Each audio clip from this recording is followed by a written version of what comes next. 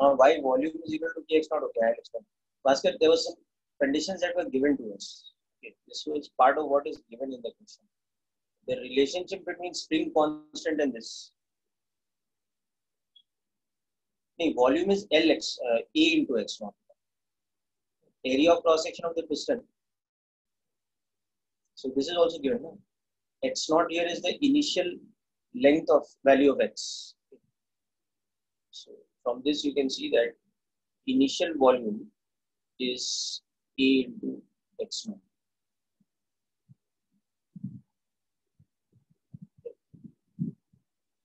So you are using these things in the equation below. Use this equation below. So that is how you are getting that initially if the compression of the spring is x1. Okay.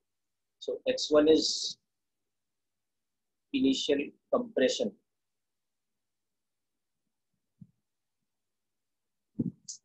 Oh, sorry. My mistake. X1 is not a compression; it's an extension. I just make a correction here. Okay, so let's just go through this again. So this is an initial extension.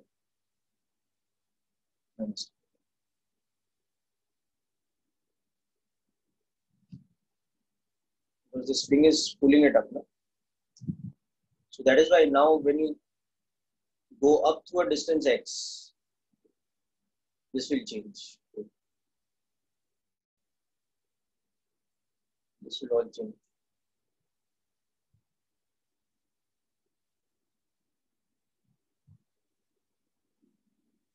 But you get the idea, you get a similar kind of expression.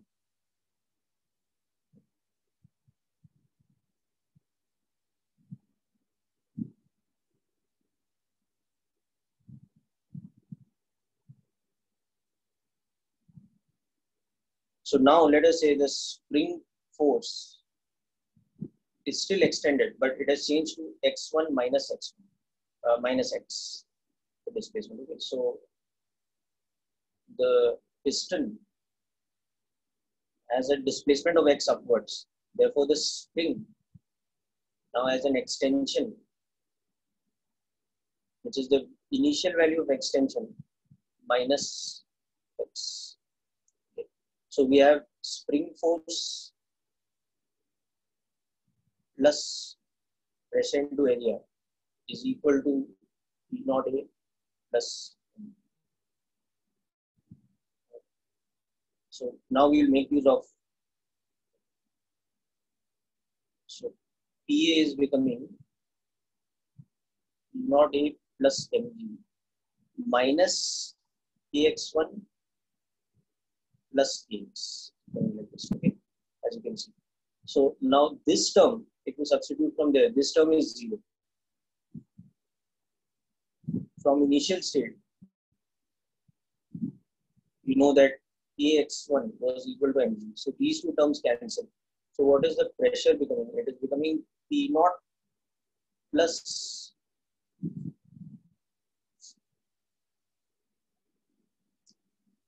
kx by E minus. So this is the expression for pressure as a function of x. You just have to substitute that. Okay. And then of course you have this. So the extension of the spring as a function of x is becoming like this. This is my equation 1. It's giving me this. And of course from equation of state, I will also get PV upon T is equal to P naught V naught upon T naught. So the volume at this time is becoming this. Okay. So P into x naught plus x upon T is equal to P naught into x naught upon T. That's my second equation, which is coming from equation of state. This is coming from pistons. Pistons equilibrium, because we're moving it very slowly. So equation 1 is coming from the pistons equilibrium. No, natural length is not needed because just the initial state is required.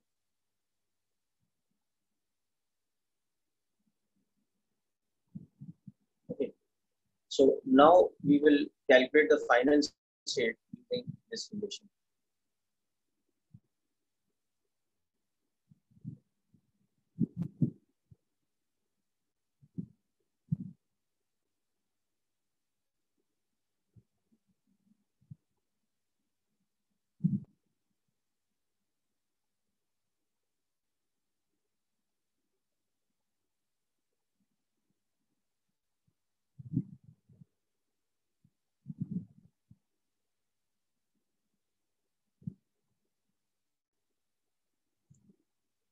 So the final state here will become such that the volume has become 3 V naught by 2. So that means the displacement of the piston is x naught by 2. So the pressure of the gas would have increased to E naught plus kx naught by 2. And we had earlier that kx naught was equal to 4 mg, which was equal to 2 P naught. So kx naught can be replaced with this. So the final pressure is becoming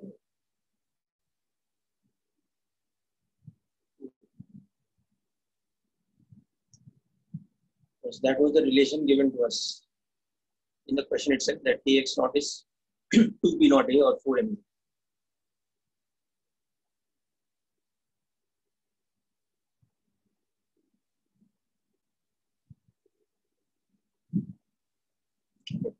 So if the final pressure is this, and the final volume is P by 2 V naught, then the final temperature will become, so this is final, it will become 3 times P. So it's going from a state of P naught, V naught, P naught to a state of 2 P naught, 3 by 2 V naught.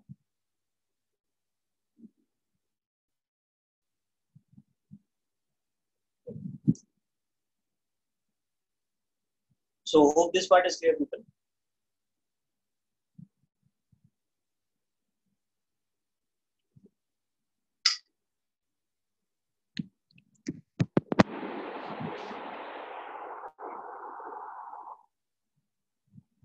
So I'll just take you through the terms we have used. So at some intermediate time t, if your piston has displaced upwards by x, तो spring क्या था, initially it was extended by x1. अब उससे x ऊपर चला गया ना, so its extension will become x1 minus x. Now in case this extension becomes a negative quantity, in case x becomes greater than x1, then what will happen is that it will actually be in a state of compression. So here we understand that if x becomes greater than x1, implies that the spring is now compressed. I think that is what will be happening, because my x1 was equal to how much? My x1 was x naught by 4. Okay. And you are taking it up by actually x naught by 2. So you can understand that the final state of the spring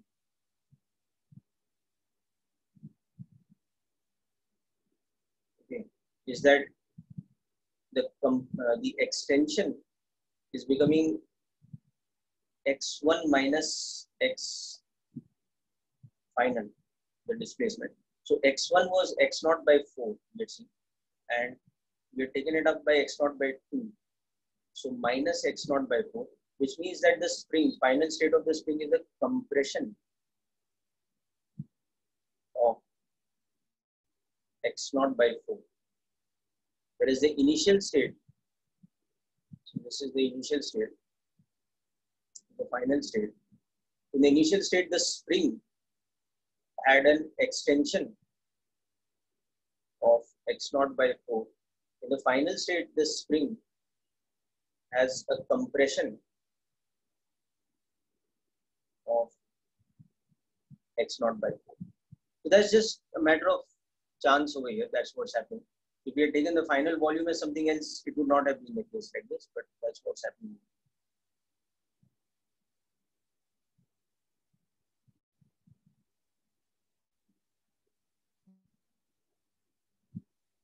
So these three equations are the important things over here. Equation 1, 2, and 3.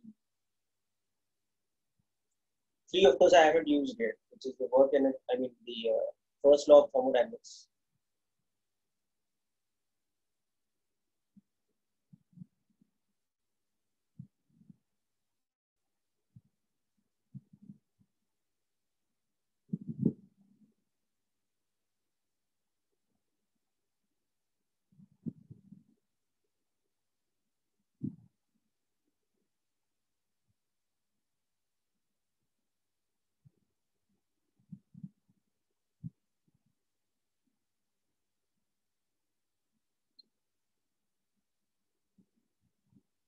Okay, so now let's come to the application of first law of thermodynamics.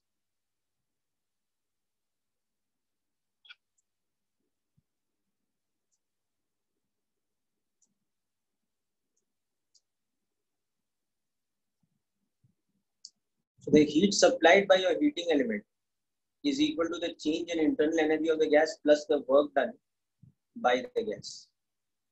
So here delta U, of course, will be by formula NF by 2 R delta T. So as we saw, that was 3 by 2 NR into final temperature minus initial temperature. Okay. Or we can also write this as 3 by 2 into product of final volume into final pressure minus this. So whichever way we do it, we can see that we get this as 3 by 2 into 2 P naught, because the final pressure was becoming 2 P naught and the initial volume, sorry, and the final volume was 3 by 2. This will become 3 P naught V naught minus this. So 3 into 50, positive of 150 joules is the change in internal energy of the gas. That's the easy part. Now, what about work done by the gas? One way of calculating is we can calculate the work done by the gas as integration iit-jee. In this case, the instantaneous pressure when the gas was in the intermediate state, at this state, the instantaneous pressure was given by this relation. It was P naught plus Px upon E. So you can write this as P naught plus Px upon E. That's the pressure into the small change in volume is E dx. Directly integrate this from x equal to 0 to x equal to x naught by 2. Because x was the displacement of the piston. It is not the state of the spring. So this will give us P naught E into x plus half kx square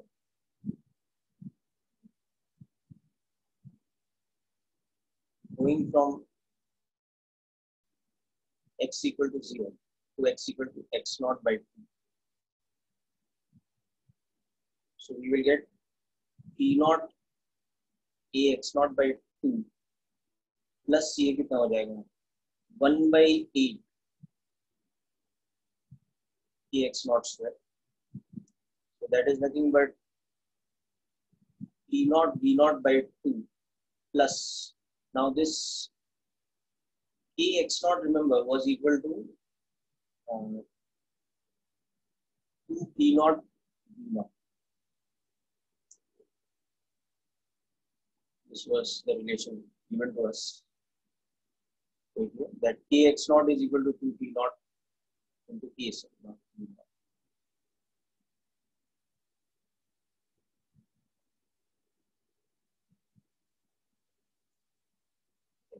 So therefore, 1 by 8 K x naught square will become 1 by 8 of 2 P naught E. That's K x naught into x naught.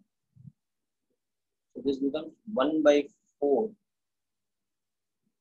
P naught E. So this term can be written like this. So work done by the gas is becoming 3 by 4, not or 3/4 of 50 joules. That is how much? 37.5. This is the work done by the gas. And Q we have already calculated. Q was equal to 150. Sorry, delta U was 150 joules. So therefore Q will become W plus delta U.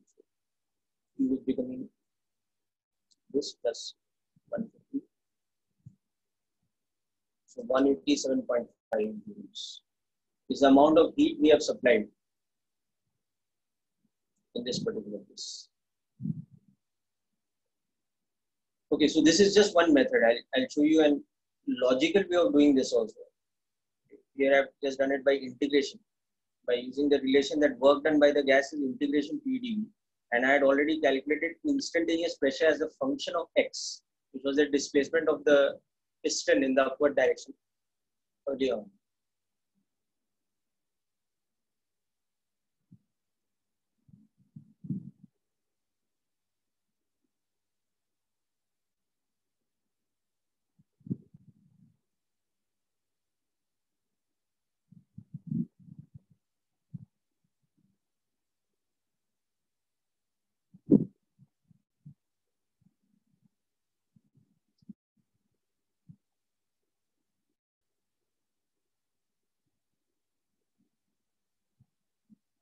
Now there's also a logical way of calculating this work done by the gas where we can avoid integration. So just as you are going through this and noting this down, think about that and tell me if you can verify that will give you the same thing.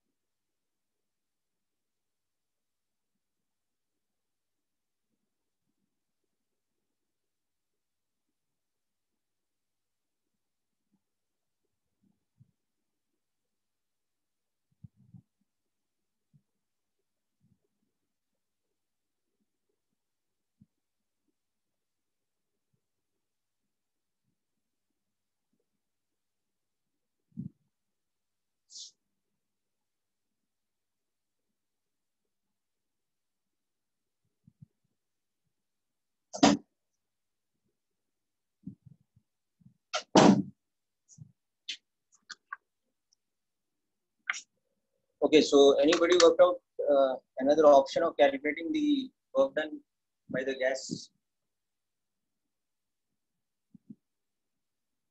See, what is happening is, if you consider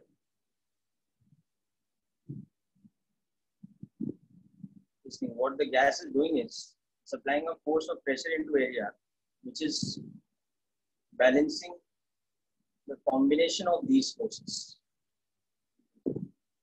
mg and spring force. What is happening is that the work done by the gas is equal to work done against this thing, atmospheric pressure plus change in gravitational potential energy of the piston plus change in elastic potential energy of the piston. You can also understand it this way. So work done by the gas should be equal to E naught into E into whatever displacement it is having plus mg into vertical displacement x plus half k x final of the spring square minus x initial of the spring.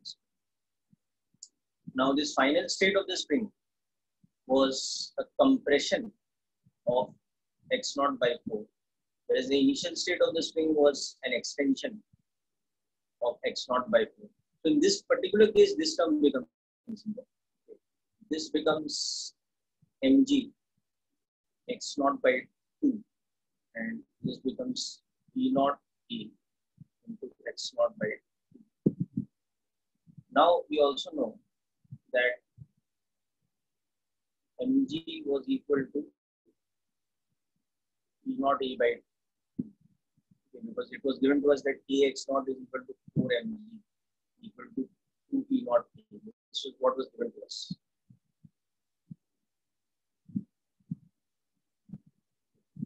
Substitute all that here. So this is P naught V naught by 2 plus V naught dx naught by 4. So 3 by 4, which is the work done by the gas, which is your 37.5. In this type of question, you can also calculate the work done by using a sort of logical explanation of work energy.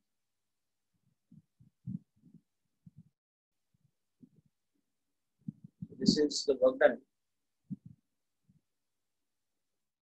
by using work energy kind of.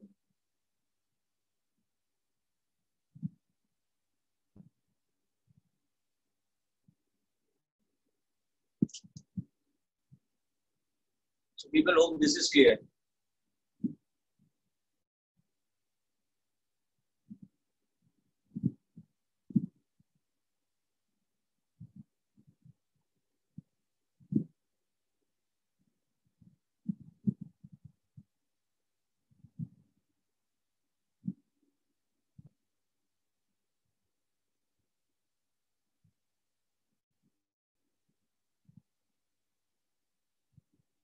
Yeah, and rest of the things you have to do in that way only. The final state, from the state you will get the state function, which is delta u.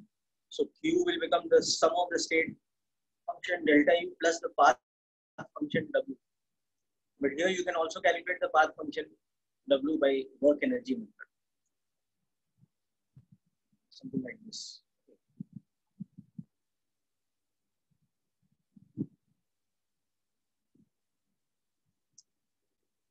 All right, let's look at one more question of heat and thermodynamics before we move on to other sections.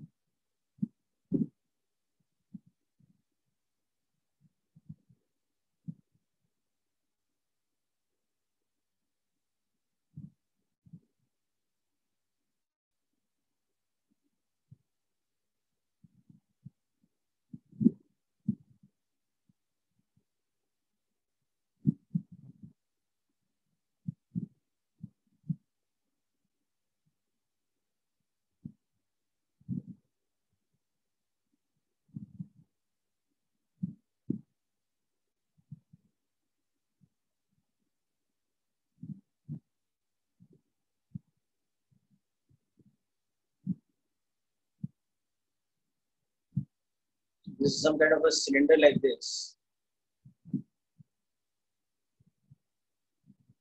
When what is happening is that this is adiabatic cylinder. This side is also an adiabatic cap or wall or whatever. But however, this side,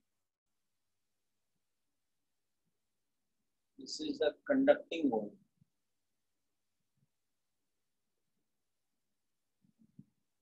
And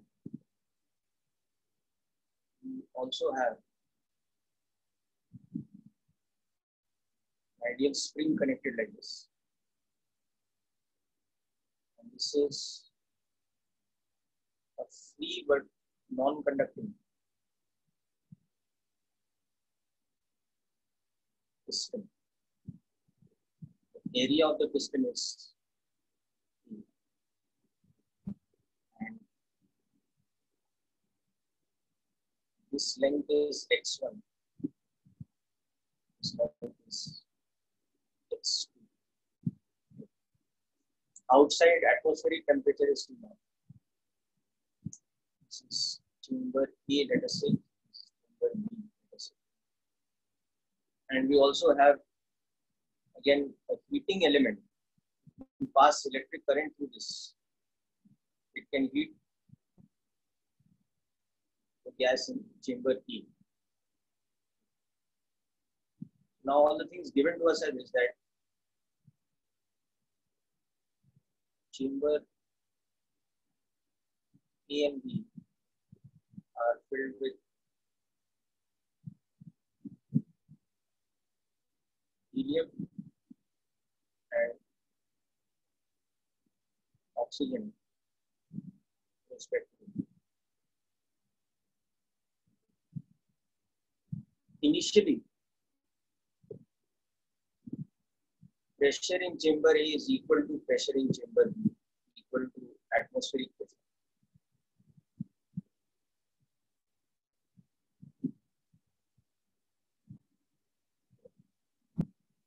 That is 10 raised to 5 pascals. And x1 is equal to x2 such that volume of gas A is equal to volume of gas B is equal to, let us say, 5 liters. Now heat is slowly supplied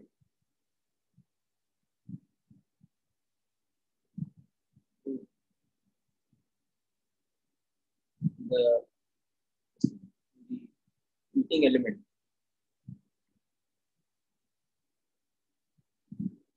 until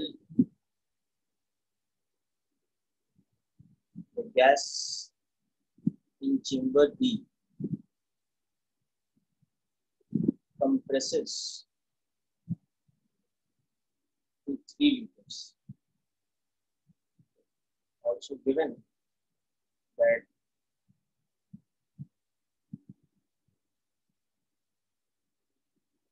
E into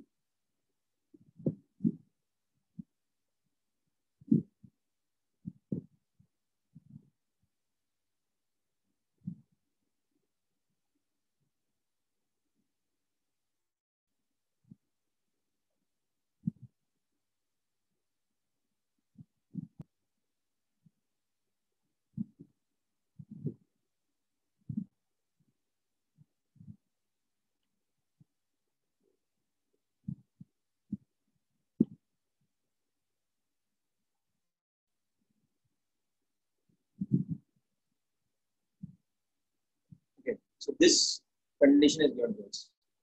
So from this we have to now find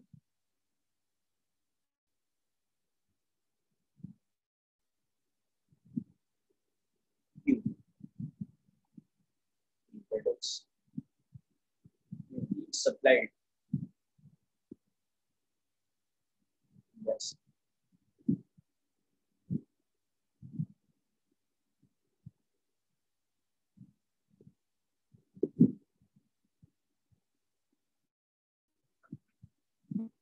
A is the area of the piston, or so that you don't confuse it with the name of the chamber, let's make it A naught. A naught is the area of the piston or the area of the chamber.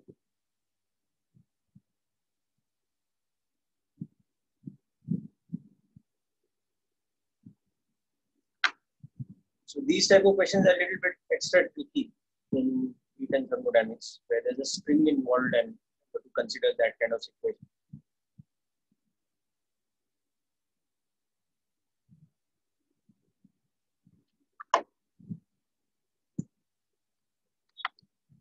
By the way, you can also do a version of this question where there is no spring. That's an easier version of this question.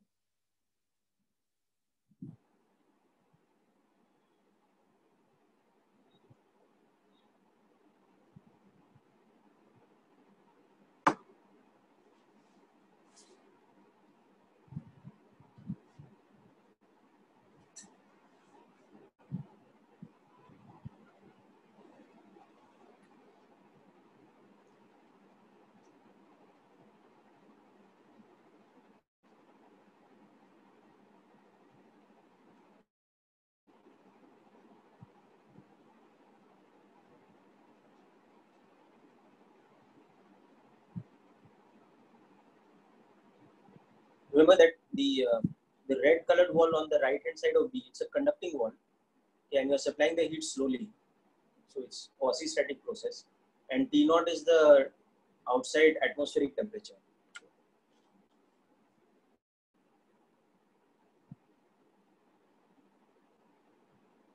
And also temperature of E is equal to temperature of B equal to T naught initially. That's 300 Kelvin. That's the additional information. The initial temperature of gas in A and B are also equal. That's equal to atmospheric temperature 300 Kelvin.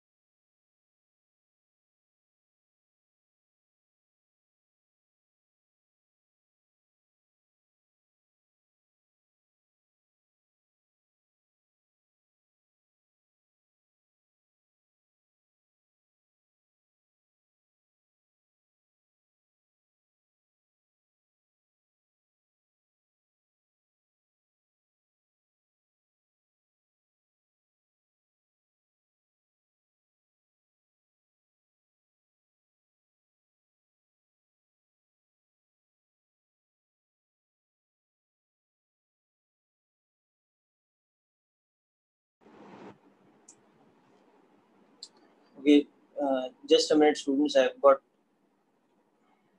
my internet connection got disrupted for a moment, so I'll just need a minute to reconnect everything.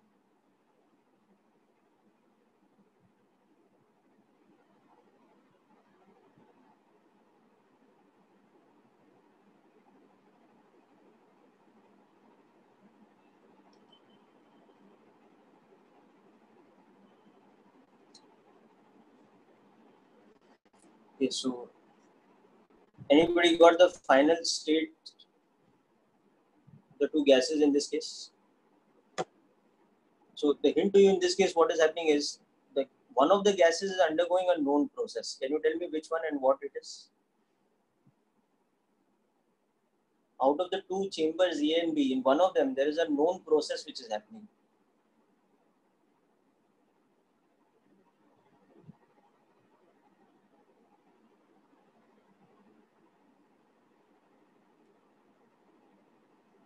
And that's because what? Because this wall is conducting. So as you are supplying heat to gas A, this piston is pushing in gas B, is getting compressed. But while that's happening, what about the temperature of the gas B? It's remaining constant because it's a conducting wall.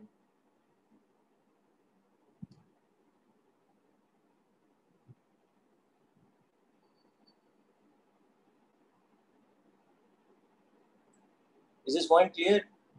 Omkar, Bhaskar and Chakshu? Okay. So that will help you solve the problem because B is undergoing an isothermal compression. Okay, good. So once you understand that here, you can solve the problem more easily. Gas in chamber B is undergoing an isothermal compression.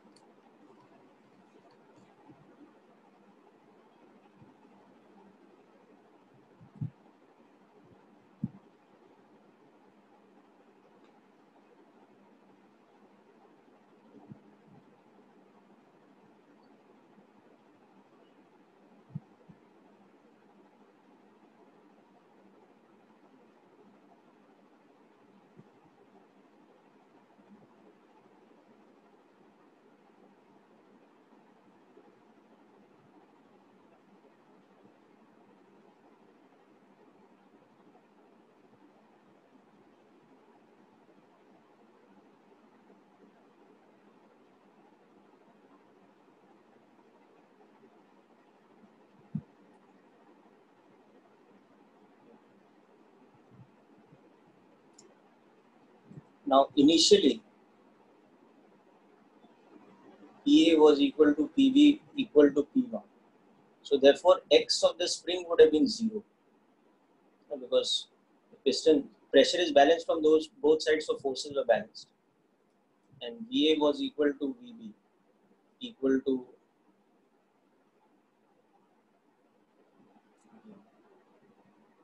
E0 X0, which was 5 liters.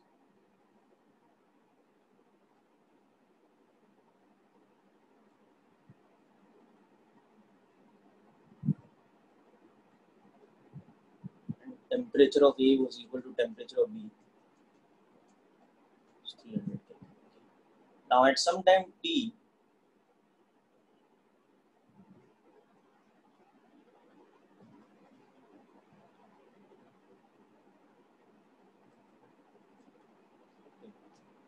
so volume of A would have become X0 plus X into this area.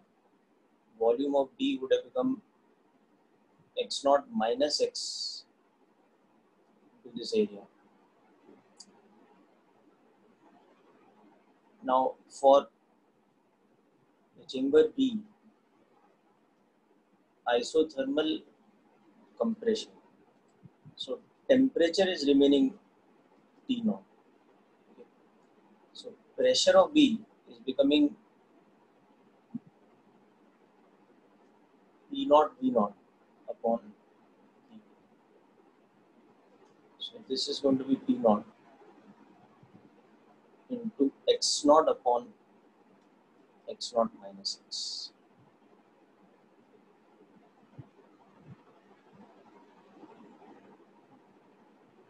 Okay. And now from the free body diagram of the piston, you'll understand that pressure into area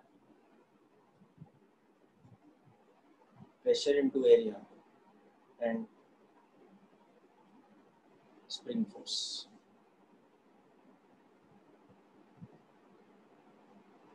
So for chamber E,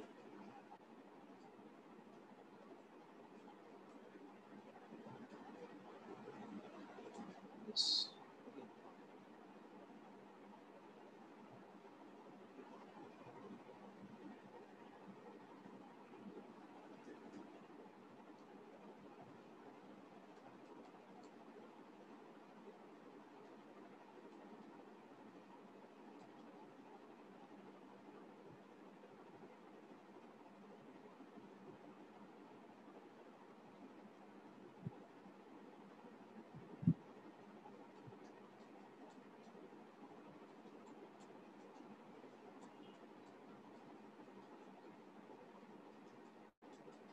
From that we can find the temperature.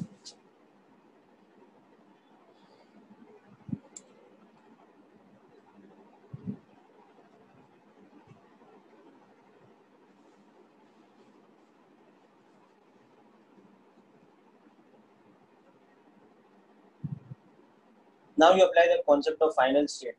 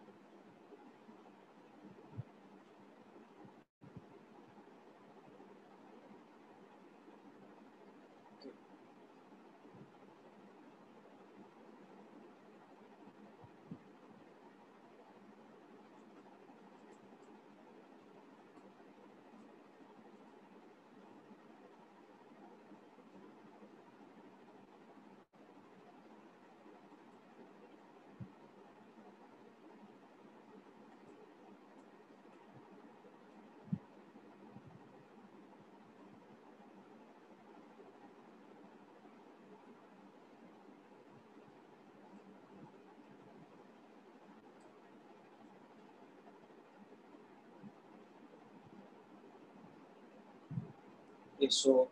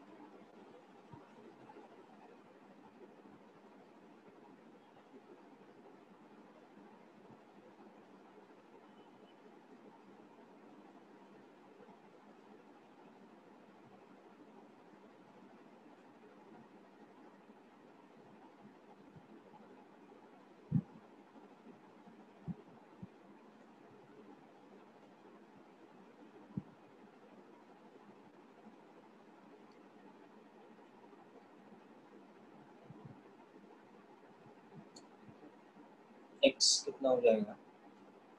So VB, which is x naught minus x into E, is 3/5 of V naught, 3/5 x naught.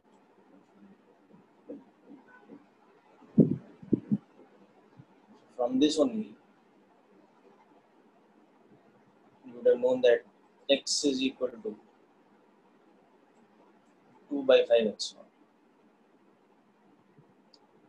So now we will know the final pressure of E from this.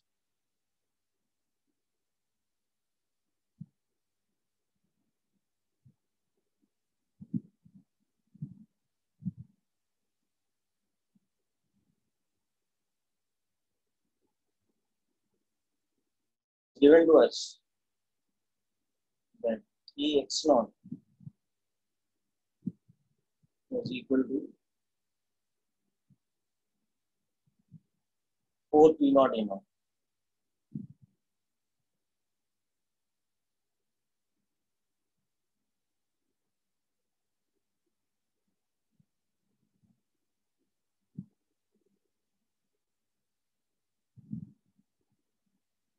So K x naught upon A will become 4 P naught. So this will become 5/3 plus E/5.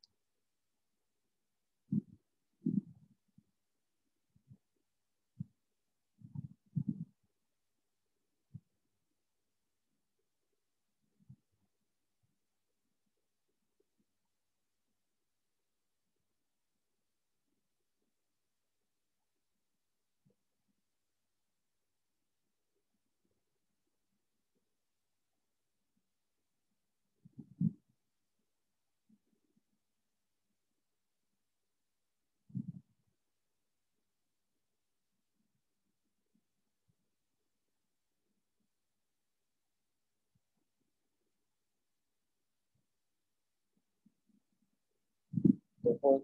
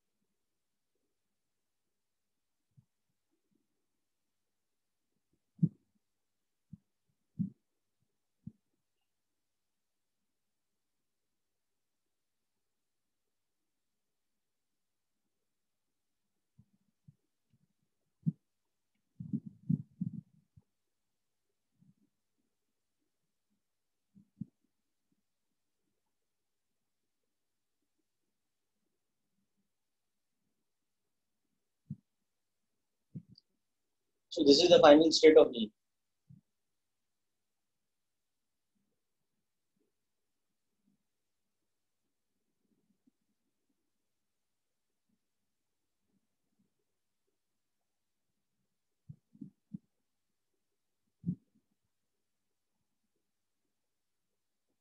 Now we have to find how much heat is supplied.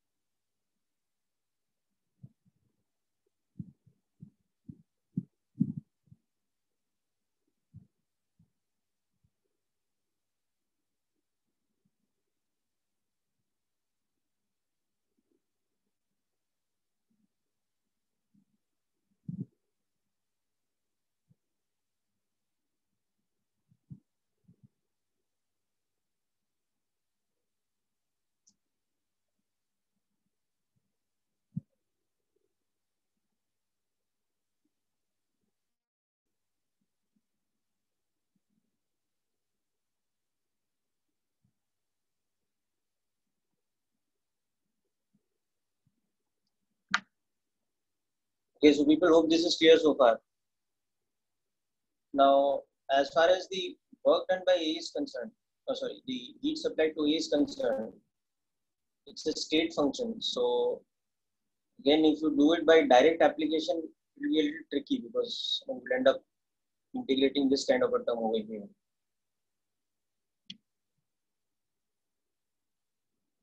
And one option is you can use this. The other option is you can do this logically also. So heat supplied to A is equal to delta U for A plus work done by E.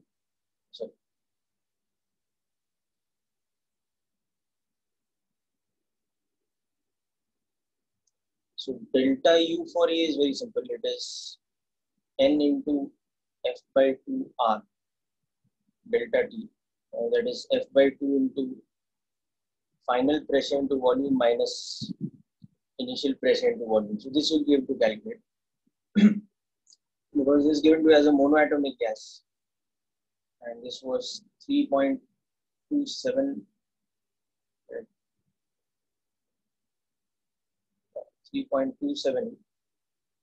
into 10 raised power 5 pascals into final volume was 7 liters. So that is 7 into 10 raised power minus 3 meter cube. So this is Pascal into meter cube, that is in joules. Whereas initial pressure was 10 raised power 5 pascals and volume was 5 liters. So you can see this is fairly easy to calculate.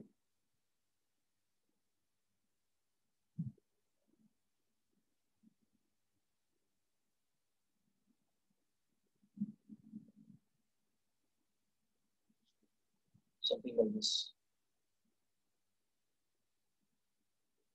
22.89 minus 5 into 10 raised power 2.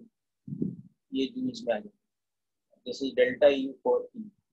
But WA, which is the work done by A. So there are two ways you can do this. One is you can calculate work done by integration of pressure into change in volume. That's one option. Or you can also use work energy. If you use work energy, you'll see here that work done by E by gas is equal to this work done on B plus change in potential energy of the spring. You can use this method also. So either of these two you can use to find out the work done by the gas. And then finally your QA will become the sum of delta UA plus. Okay. So work this out quickly.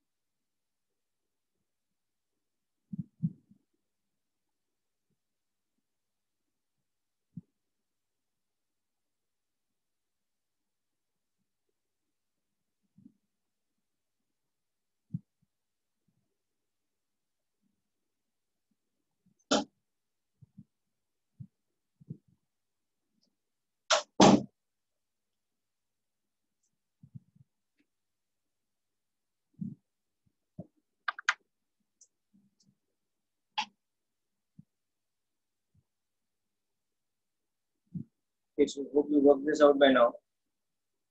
So if you go by the pressure into integrated over this, you'll have to use this relation. So work done by E. This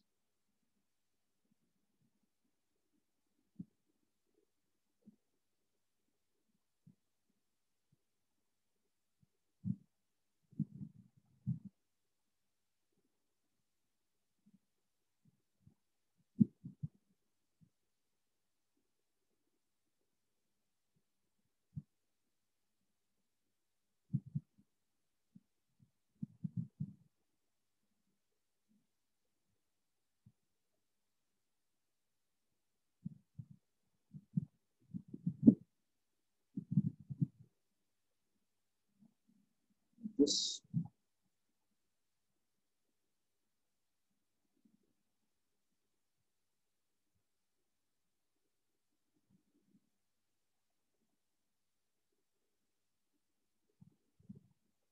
Let's first write this term as Ex dx integration.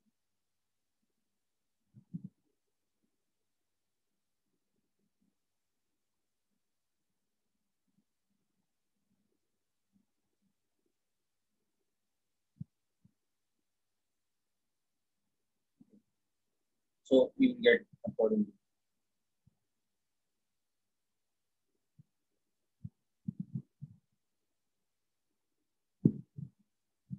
So this is nothing but E naught B naught.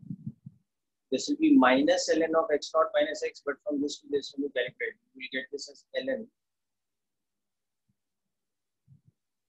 5 by 2. 5 by 3 and calculate this term, it will come 5 by 3 because that x naught minus 2 by 5 is 3 by 5, and this term will become half k into 4 by 25 x naught square. So we get E naught B naught ln 5 by 3 plus 2 by 25 k x naught square. And again, we'll use that relation that the k x naught relation which was given to us. So 4 B naught B naught. So this will become 2 by 25 into 4 B naught E naught x naught.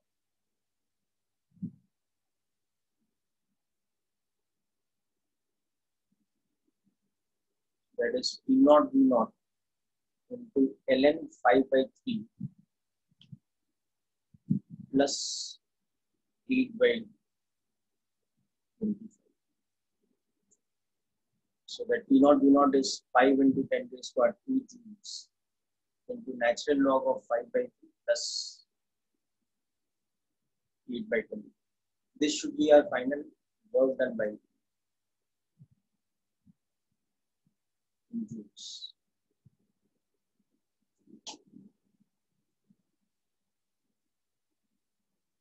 So over here, this method, you can see, is giving us E naught B naught ln 5 by 2 plus 8 by 25. Well, you see, this method will also give us the same because work done by B will come as nr T naught, natural log of B final by B initial. So this work done by B will come out to be a negative quantity because it's compressing. This will come out E naught B naught ln 3 by 5. So the final volume is 3 liters. So therefore,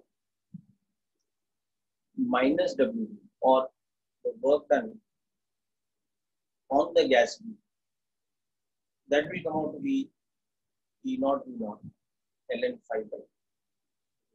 And the change in potential energy of the spring, delta E of the spring, is that half K x square. So that is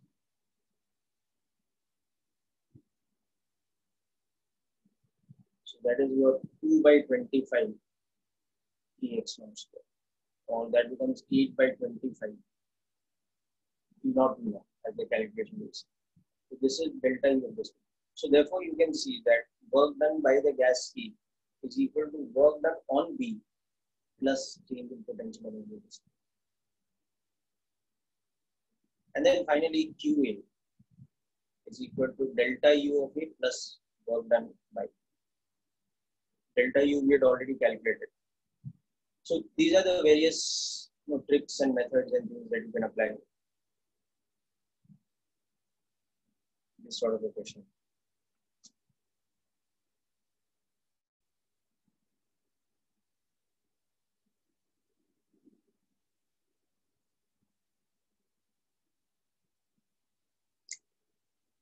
Okay, so people hope this is clear.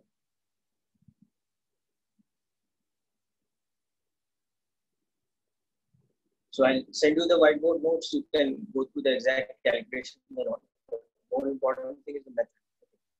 Now, people, few of the questions you had sent last time, are they still pending or have you solved them? I just putting up the example. There was this question. It was based on that rod which was moving with variable force acting on it, and you have to calculate the EMF induced. So have you worked out this question or is it still pending? This one, you had a metallic rod and you were applying a variable force on it like this.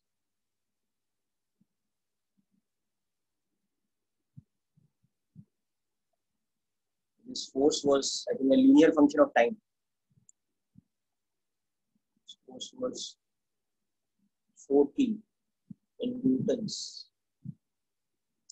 The T was time in seconds. Done. Okay. What about the previous one? That conical pendulum one, angular momentum, that question. That also done? Okay. Anything pending from that set?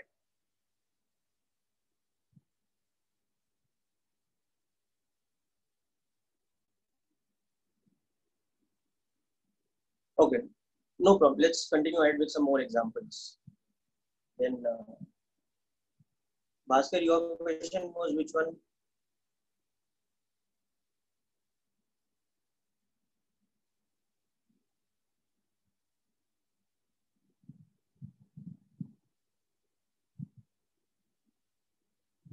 Okay, I'll look for it, Bhaskar. Please give me some time. In the meantime, let me give you another question.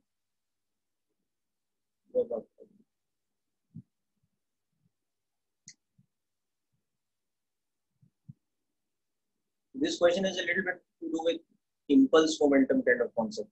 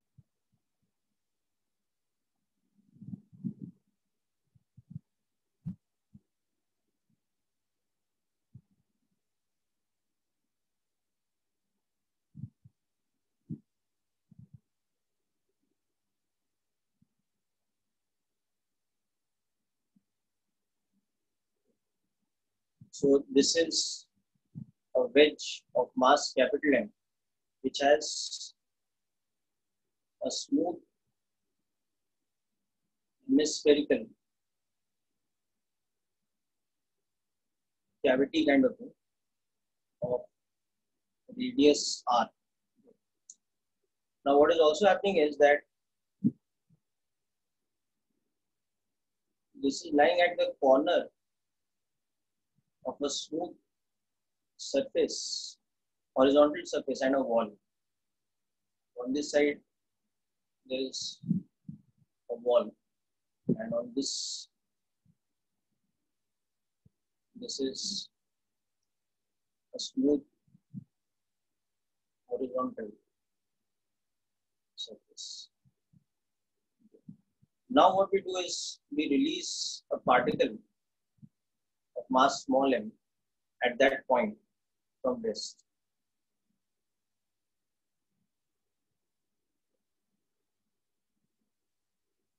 In this example, a particle of m equal to capital M by E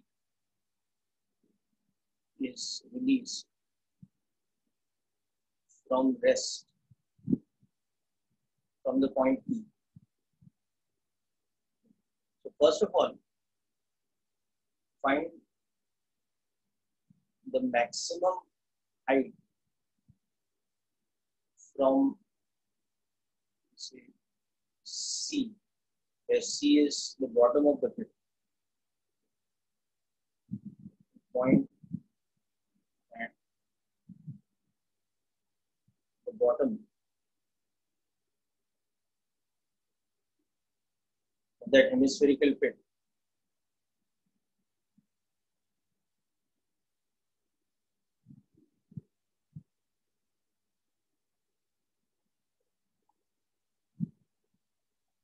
So the maximum height from C to which the particle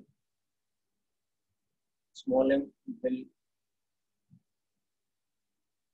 climb after passing through C for the first time. And secondly, we have to find the maximum speed the wedge will achieve.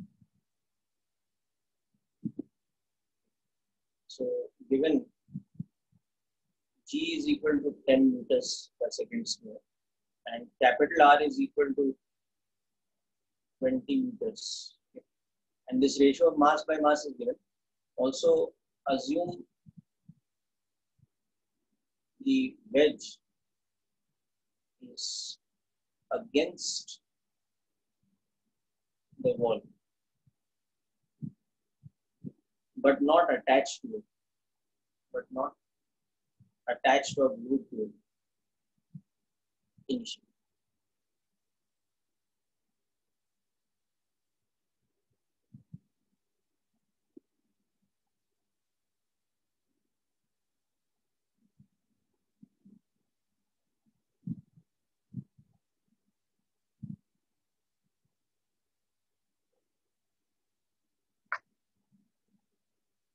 Okay, Chakshu, I'll go through that question you just said. And Bhaskar, if you can also send me.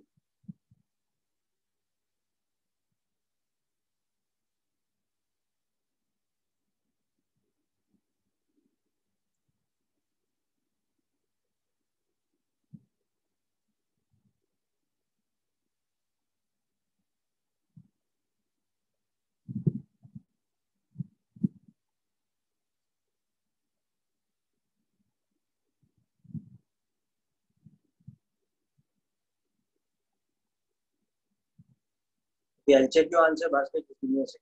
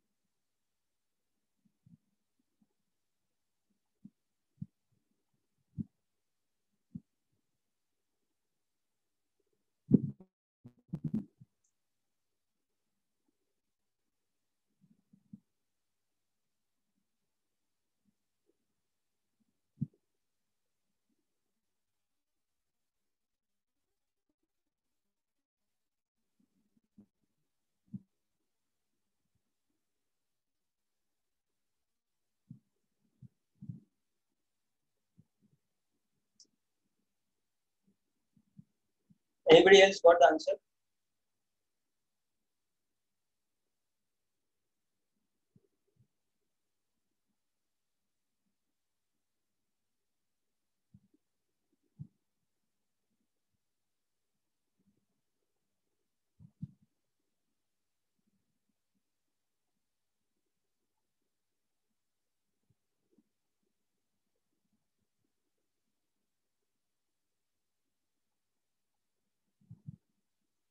Okay, so I think your answers for maximum height are correct.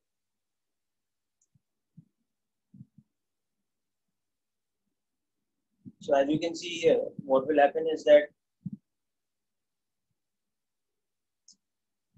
the wedge will remain in contact with the wall till the particle comes to the point C.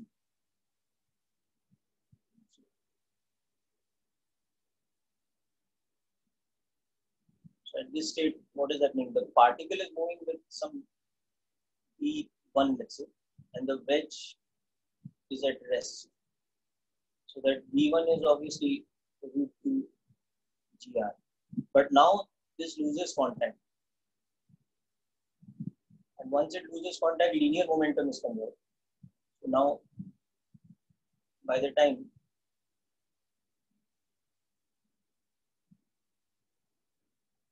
this reaches the highest point here, its relative velocity with respect to the becomes zero. So the whole system moves with a common velocity. So m plus m v, let's say v2 at this stage, is equal to mv1. And whatever this height climbs,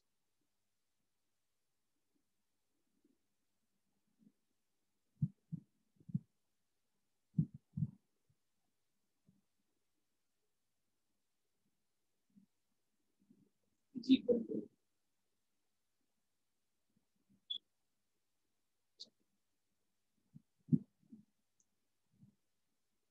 so substitute this here. You can see this is becoming mv1 whole square by 2 times m plus m.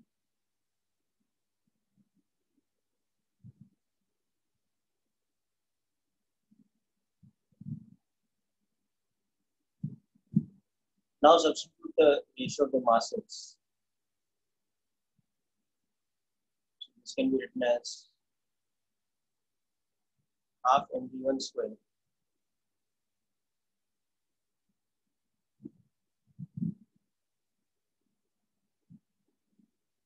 upon 8 times small m plus m.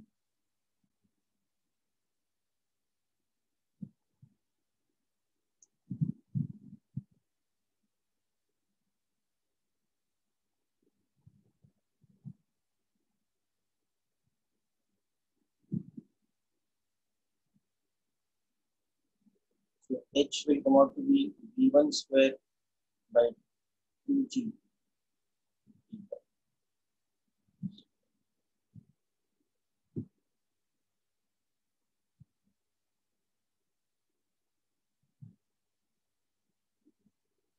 Now the next thing you have to think is that at what point of time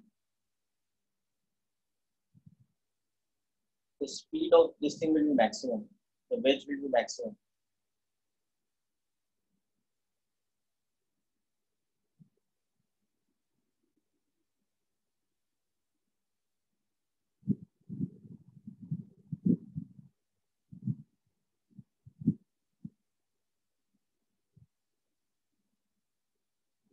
So what is happening that for this system, the horizontal linear momentum is conserved.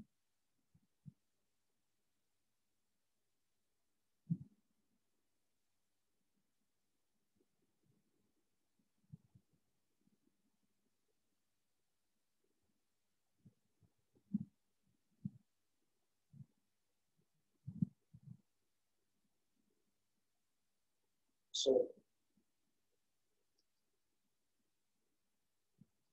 Px for the system is conserved. Therefore, V for the wedge is maximum when V for the particle has maximum negative x component.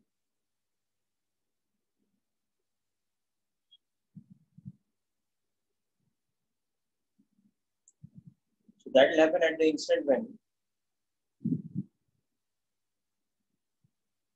gone from this state which we had seen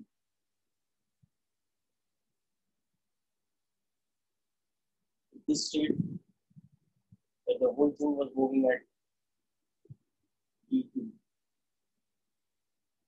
This was at the maximum height and V relative was 0.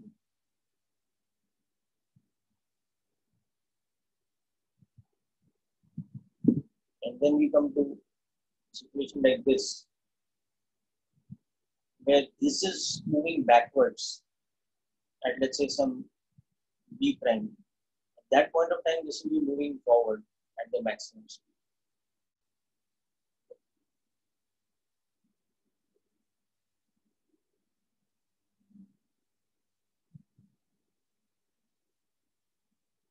Okay, Bhaskar, I'll look into this question also. So now, for this Vmax, we could just compare this with this. So MV1 should be equal to minus MV prime plus capital M Vmax. And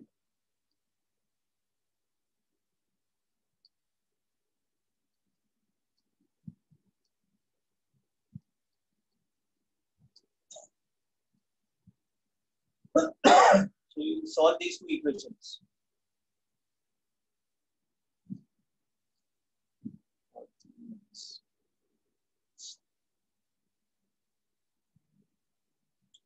So this equation actually becomes 2GR is equal to E prime square plus 8 times Vmax.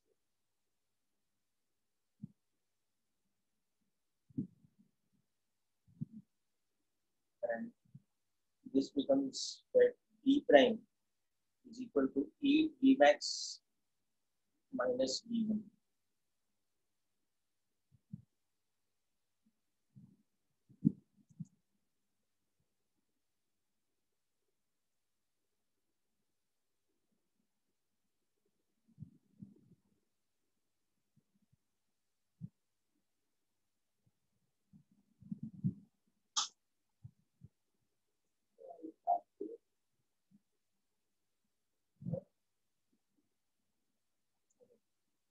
So this becomes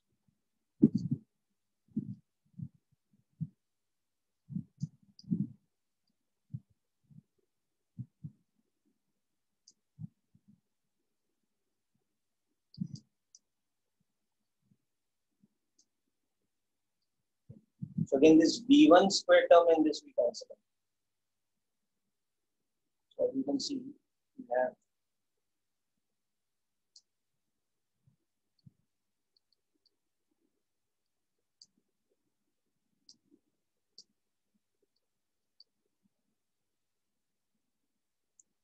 so one root will be Vmax equal to 0. So that's not the acceptable root. That's the initial state. The other root will become Vmax equal to 16 by 72 times V1 or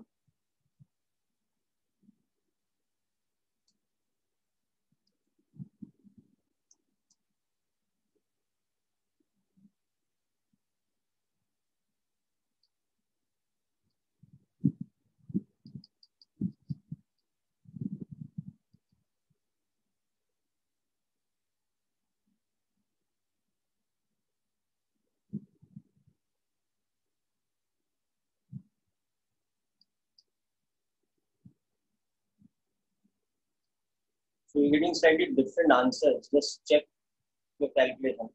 So both of you, Chakshu and Bhaskar have got different answers. One has got 160 by 9, the other has got 20 by 9. So just check your calculations. I'm also getting a different value altogether. But I hope you applied the same method.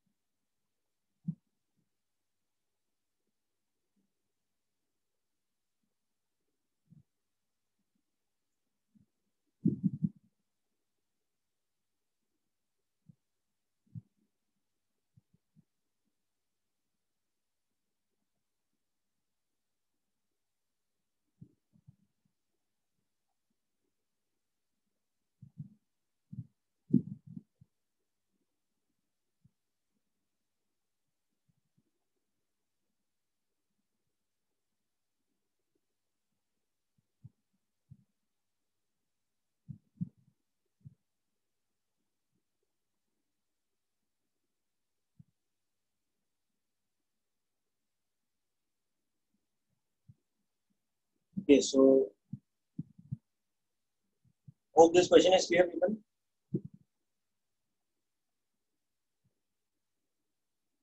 Bhaskar, Chakshu, and Omkar, is this question clear? Okay.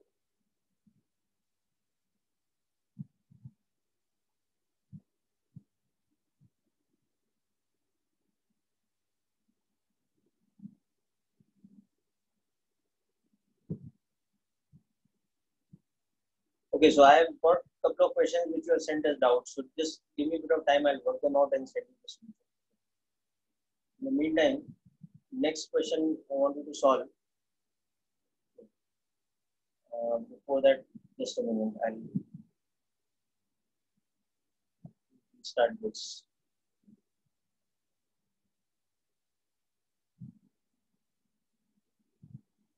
I also wanted to start a bit of practice revision from waves. So I was thinking of working out some questions based on mechanical waves. So we have this kind of situation in my next example.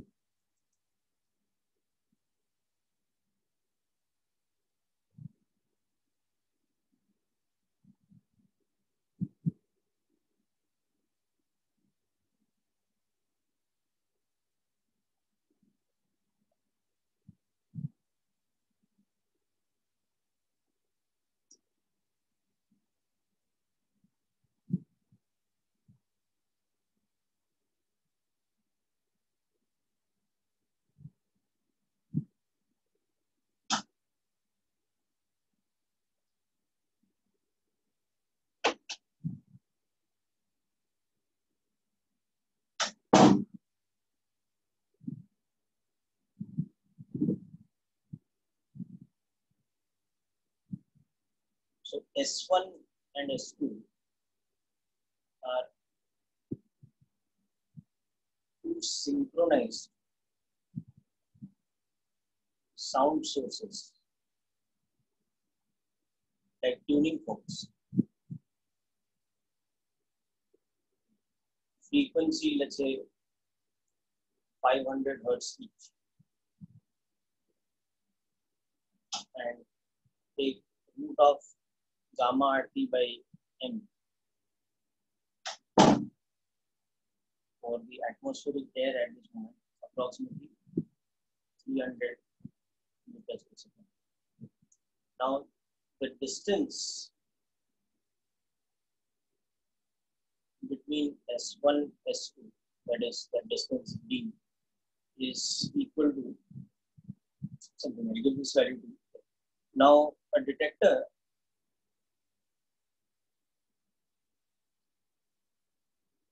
moves on a circular path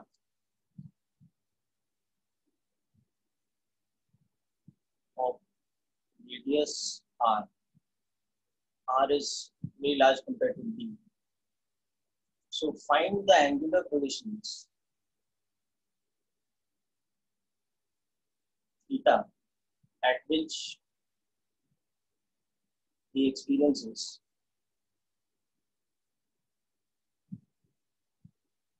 constructive or destructive interference. So just a second, I will give you the value of the D.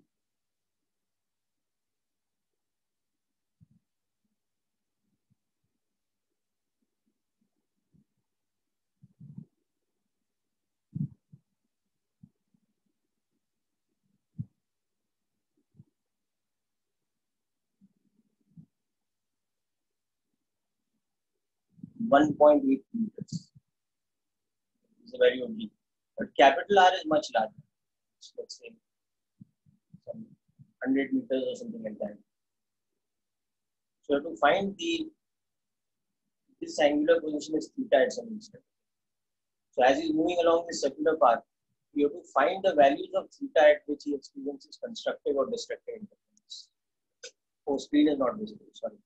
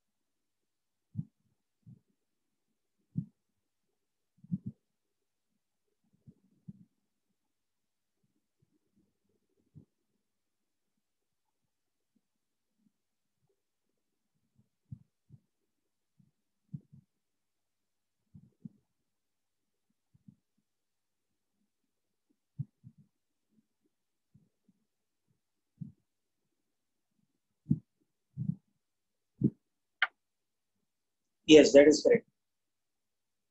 Constructive interference, that is correct. Chakshu, your answer is correct. Bhaskar, your answer is not correct. It's not 60 and everything. So here you will have to do a bit of the approximation method. So first of all, from calculation, you can see that your lambda is b by f, so it is 0.6 meters. And your d is 1.8 meters. That means d is equal to 3 lambda. So that means that theta equal to 0, you're getting constructive interference.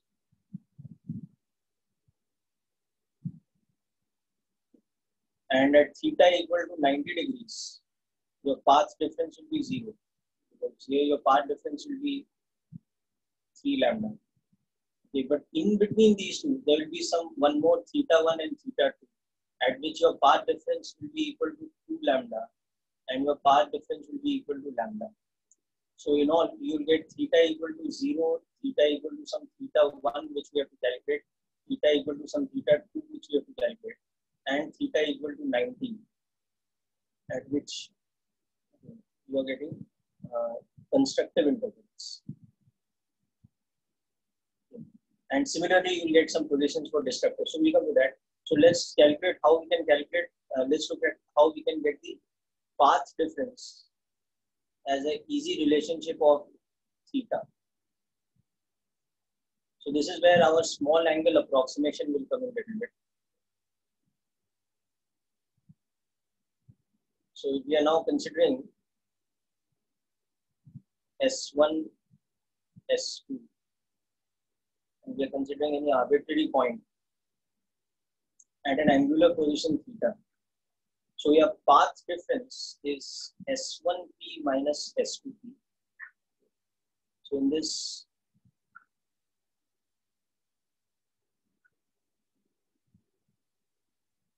kind of situation,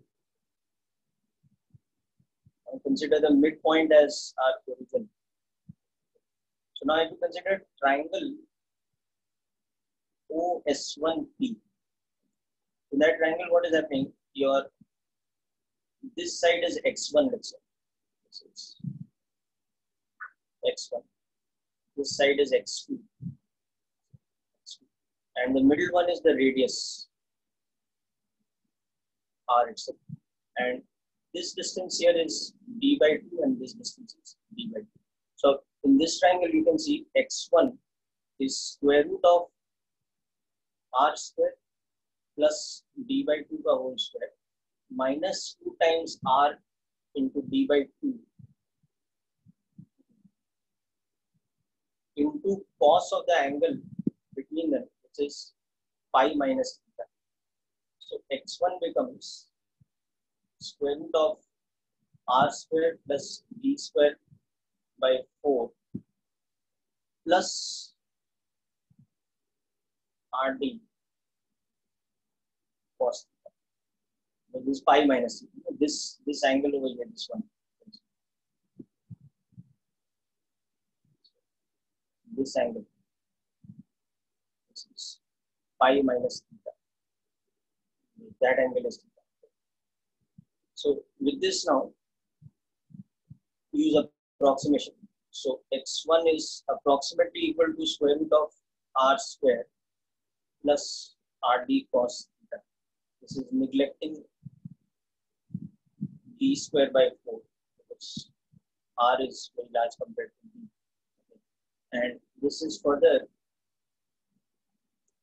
r into 1 plus d by r cos theta to the power half. So x1 can be approximated as r into 1 plus d by 2r cos theta. And similarly, x2 you will see is square root of r square plus d square by 4 minus 2r d by 2 into cos theta. Doing that same treatment, you will see x2 is approximately equal to r into 1 minus d by 2r. So these are the values with this approximation probabilities. So now you can write the path difference at any point, delta x that path difference is becoming d by r cos theta. Sorry, it's becoming d cos theta. That capital R is also. So basically it is 3 lambda cos theta. So for constructive, we have 3 lambda cos theta, which is our path difference, is equal to 3 lambda, 2 lambda, lambda and 0. So this is theta is equal to cos inverse 1. That is 0. This is theta equal to cos inverse 2 by 3. This is theta equal to cos inverse 1 by 3. And this is theta equal to cos inverse 0 for 90 degrees. So these will give us constructive interference. Whereas for destructive interference,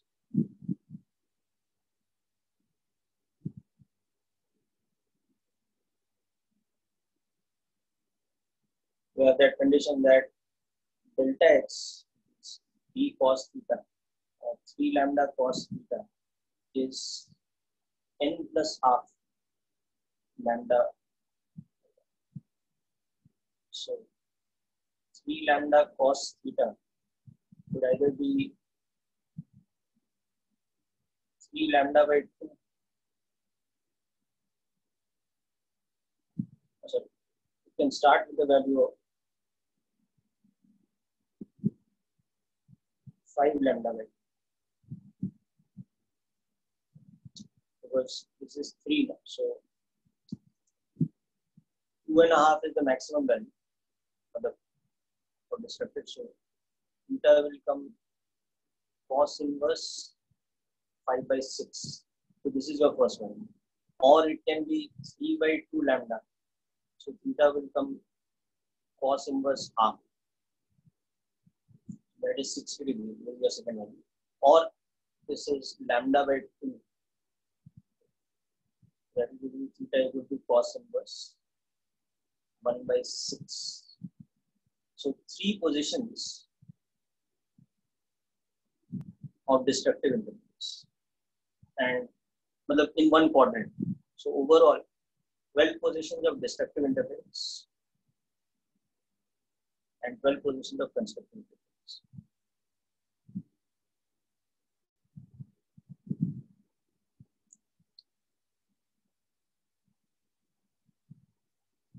Respectively. For theta going from 0 to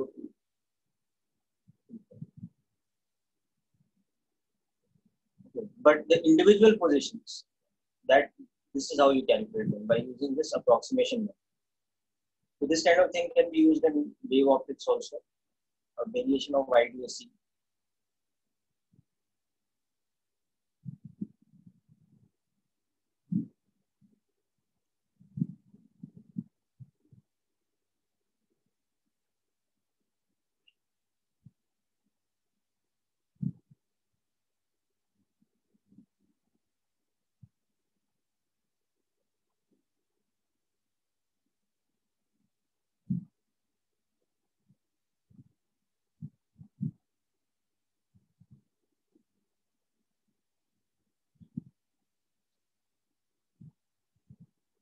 Okay, people, so hope this is clear.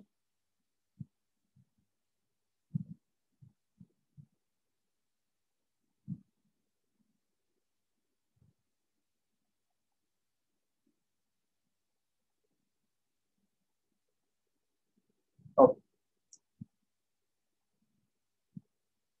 Now next,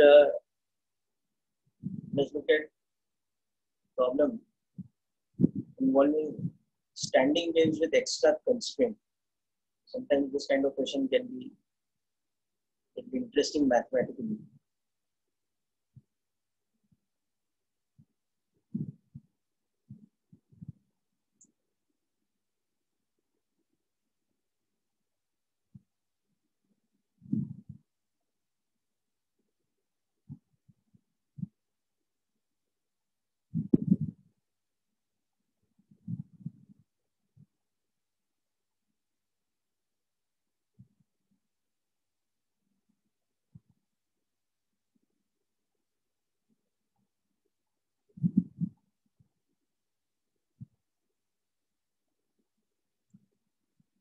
This is a rigid wall, and then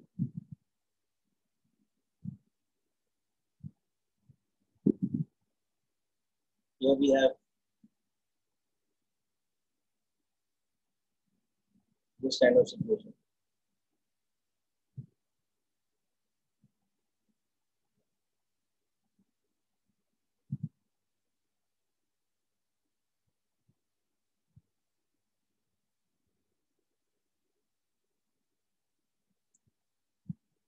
This is a fixed, smooth cone.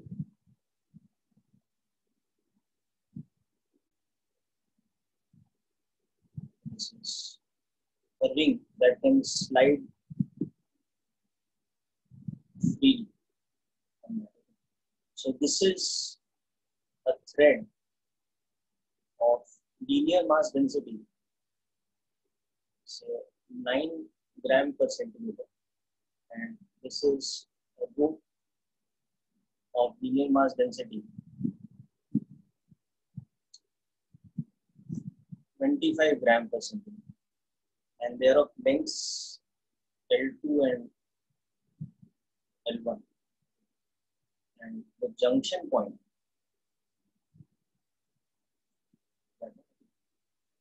so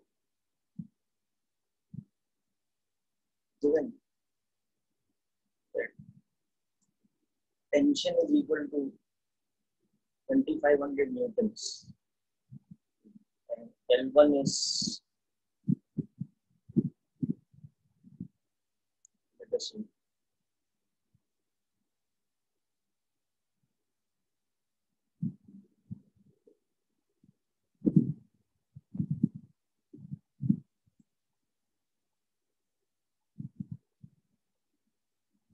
2.5 meters, and L2 is, let us say, 3.0 meters. We have to find the fundamental frequency and the formula for nth overtone mode if situation A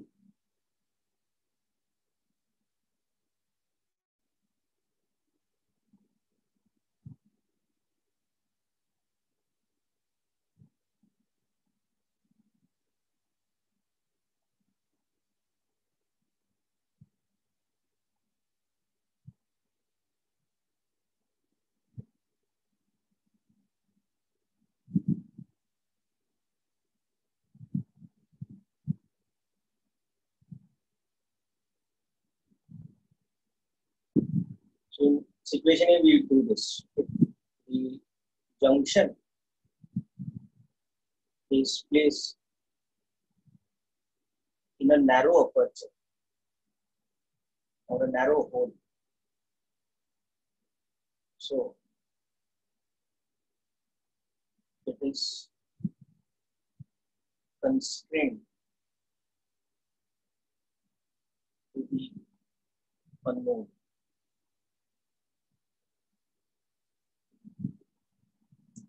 And situation D,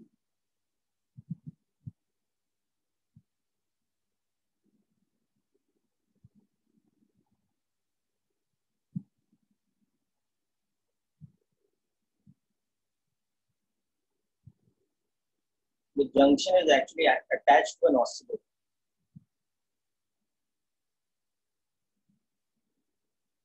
The junction is attached to an oscillator of resonant frequency, and so constrained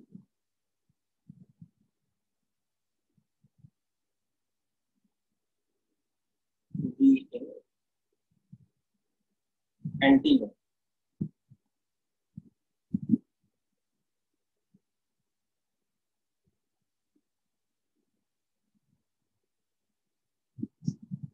Just try out this quickly.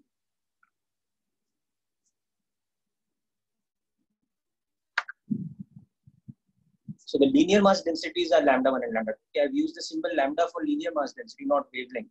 They're given gram per centimeter. And the tension, of course, will be common on the rope and the string, and that is given to you. And the natural lengths are also given.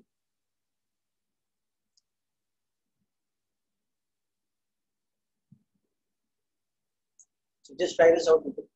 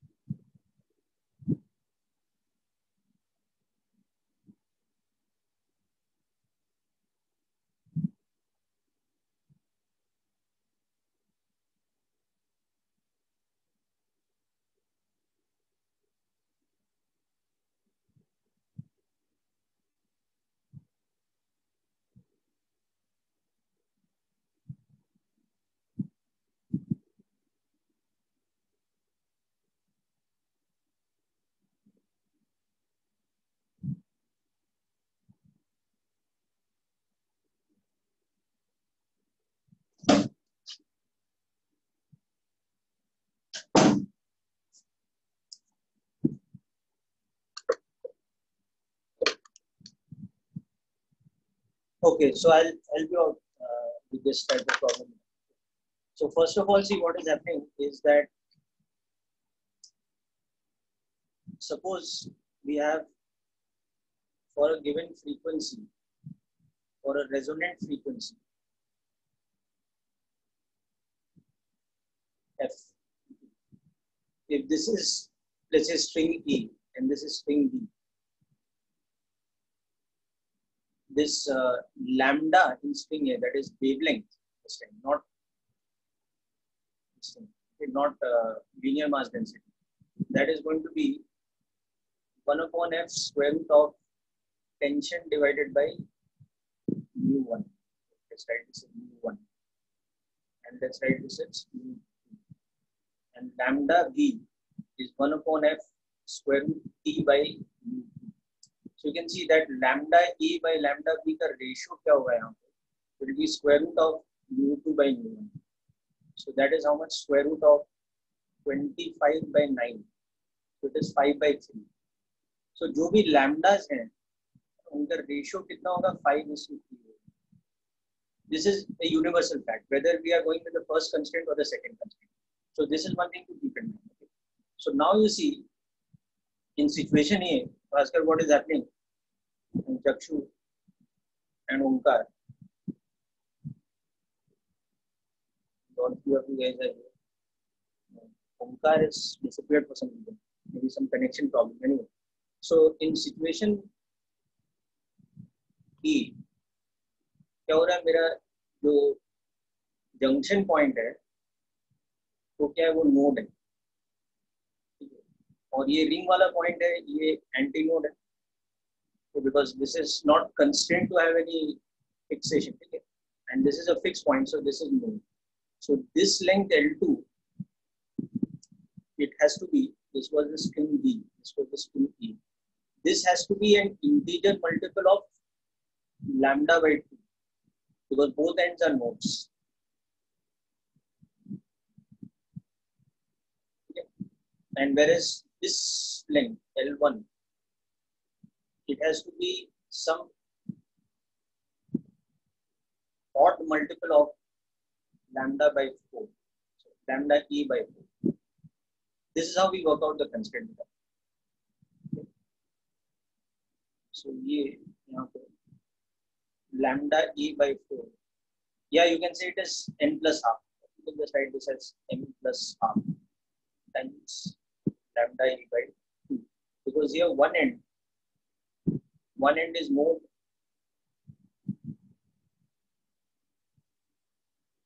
and the other end is anti. So understood how we work out the constraint now. So L2 by L1 has to be n upon 2m plus 1. अगर ऐसे लिखेंगे, so it will become 2n upon 2m plus 1. Lambda b by lambda a. This is the constraint relation that we have, where n is actually starts from 1. M also starts from 1. So you can see here, what are the lengths we are taking? L2 was, I think, 3, right? And L1 was this one. L2 was 3 and L1 was 2.5. So 3.0 upon 2.5 must be an even number divided by an odd number times lambda b by lambda a. और वो भी हमने निकाला था, lambda e by lambda b कितना आया था अपने पास?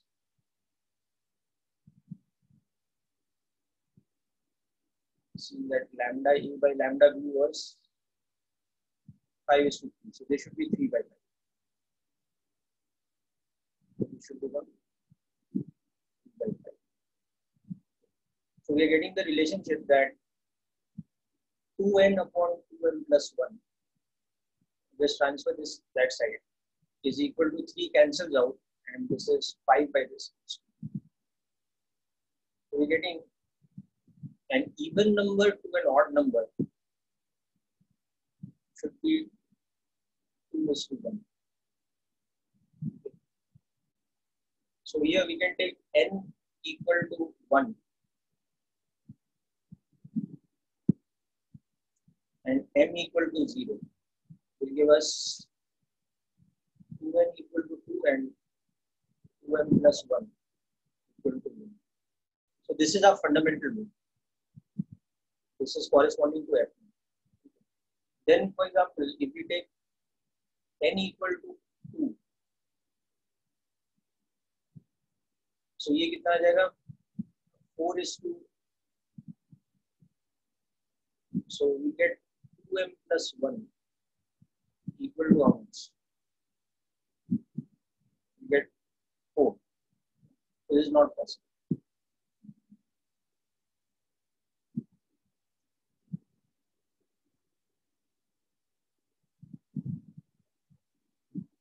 So basically, if we take 2m plus 1 as 1, we get 2n as 2. So that's okay.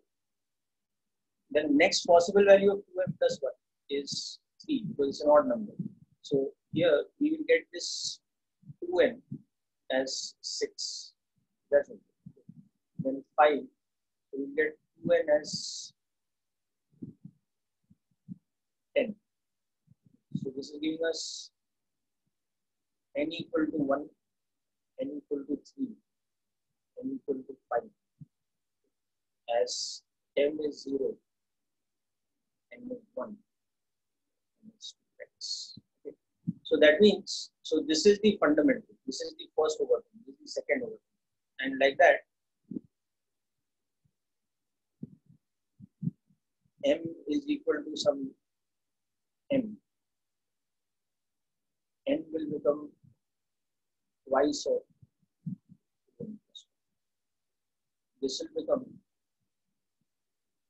the mth overthing.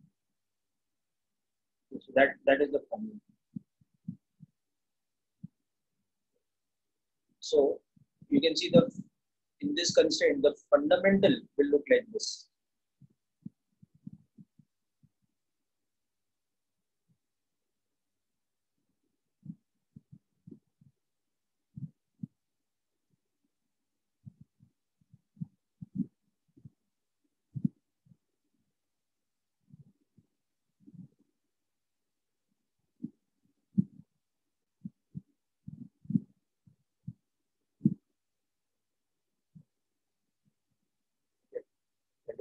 N is equal to 1 and n is equal to 0.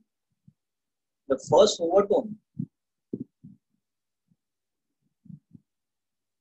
will look like this.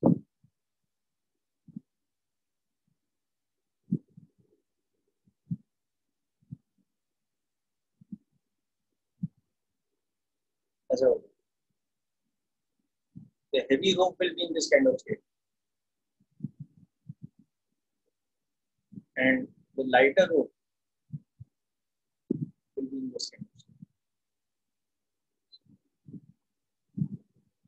M is equal to 1.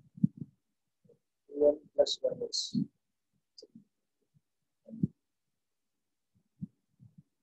n is equal to 1.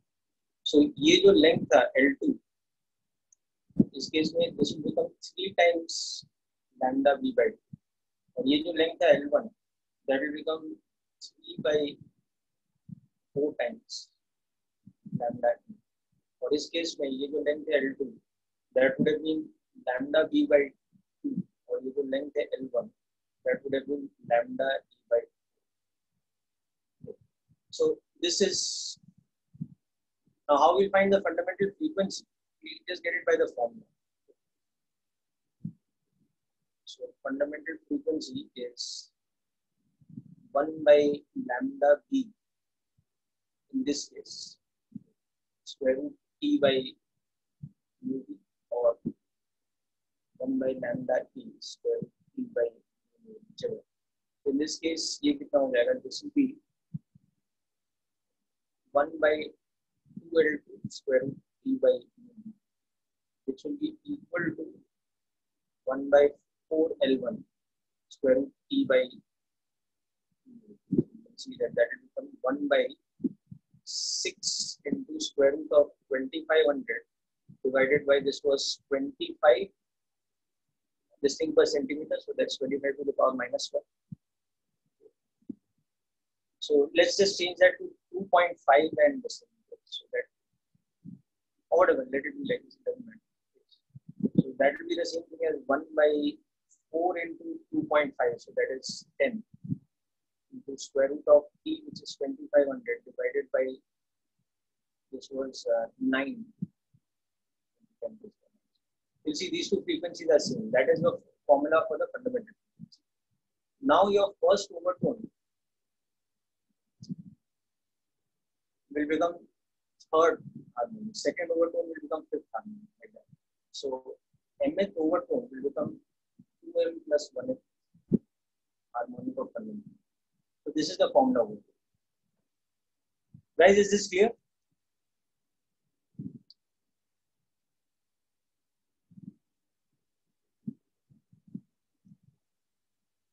So, Bhaskar, you were asking me that, sorry, Chakshu. So, constraint type problem is the constraint concept clear in this one? Okay. So, ये थोड़ा odd number, even number का ratio and all that one has to be little careful. When this kind of, there are 3 boundary problems here.